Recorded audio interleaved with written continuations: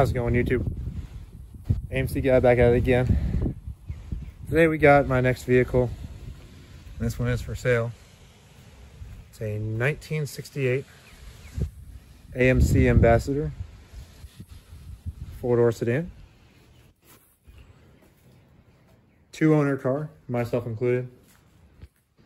This vehicle, don't mind that price tag, that's not actually what we're gonna sell it for.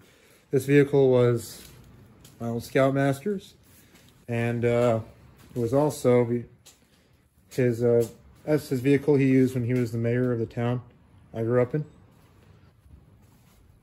Before he became the mayor, he was a military man. This vehicle was on the base with him.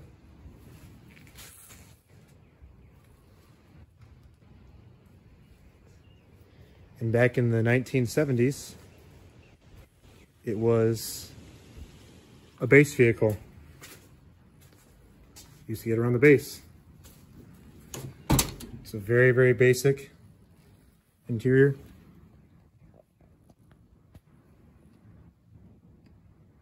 Show you the lighting. There we go. A lot of glare off this hood.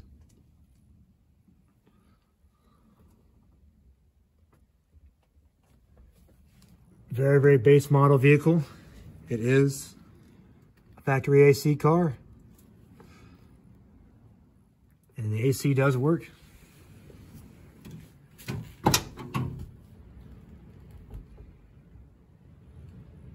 Back seats. Really, really beautiful car. I've got photos when I first found this thing and pulled it out of his barn. It was in rough shape. We'll put those in here probably right about now.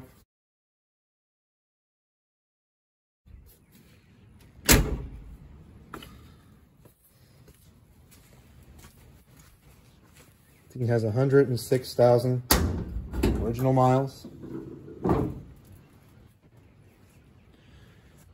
He did take good care of it. We replaced the master cylinder. Some stuff in like a starter.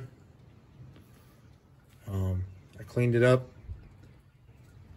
Oil changes every couple thousand miles, and he did have the head gaskets replaced at like 100,000, or probably just before that, probably around like 60,000 or something like that. He was a very, very meticulous kind of guy. Really liked to take care of his vehicles, so everything was done according to the book.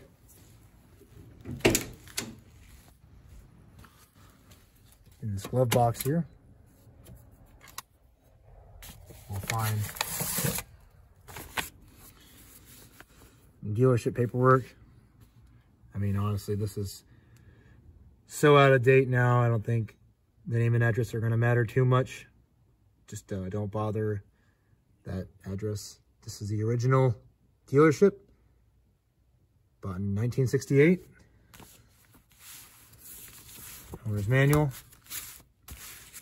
And here we've got the options, the catalog.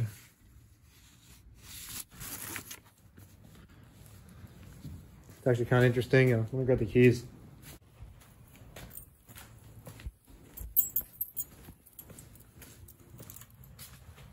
It still has the dealership sticker or a dealership plate on the back. How often do you see that, man? That's something special right there.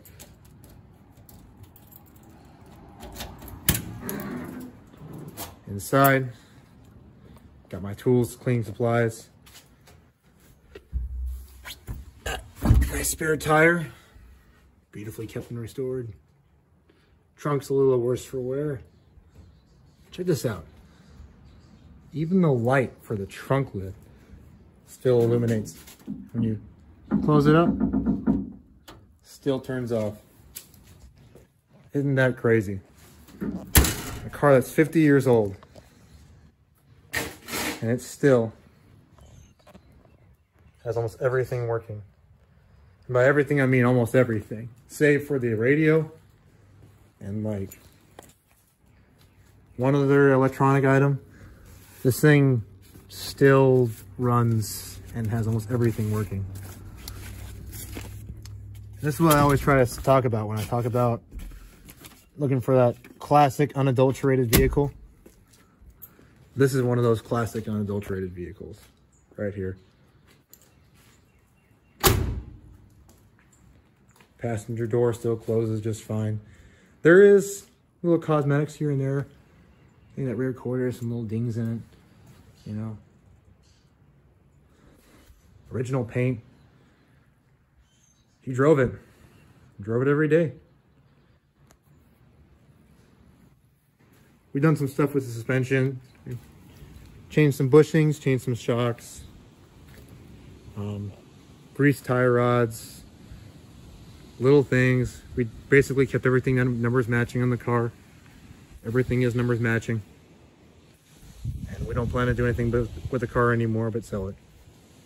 So feel free to drop an email. I'll get a little clip of it driving around too. We drive it. I drive to college almost every day. I love this thing. But I got too many other projects. You've seen my channel. I got some big plans to show you guys over in that back corner over there, involving that little block and that little blower over there. So to fund that project, something's got to go. That's going to be this car. I think it'd be a great cruiser, maybe a period piece. You could do it up like a Secret Service vehicle or like another DOD vehicle. It's got that white paint, that base model interior. Maybe make it like an undercover cop car. I think it'd be cool. I wish there was more history, but even on the Planet Houston AMC forums, they never kept a record of what vehicles were used in the DOD and which ones weren't. But we just have those stickers on the dash and on the bumpers to go off of, and a few other things he had. He has some paperwork for it, for when he was still in active service back in 1976 or 77, I believe. That's when he was in the Air Force. These vehicles were known to be used in the military and in other government works. I would not be surprised if this is one of those vehicles. That being said, even if it's not, it's a great example, and it's probably one of the last remaining survivors of AMC from this time period. Everyone has Javelins, everyone has AMXs, everyone's got Rebels, but there aren't very many of these lesser known ones, ambassadors, lying around. These cars this is probably the last one in this condition in the United States. If you save for like one in a private collection somewhere, this is probably the last one driving and running on the streets this very day. Anyway, leave a like if you enjoyed this video. Be happy to take you more through the vehicle and take you for a drive.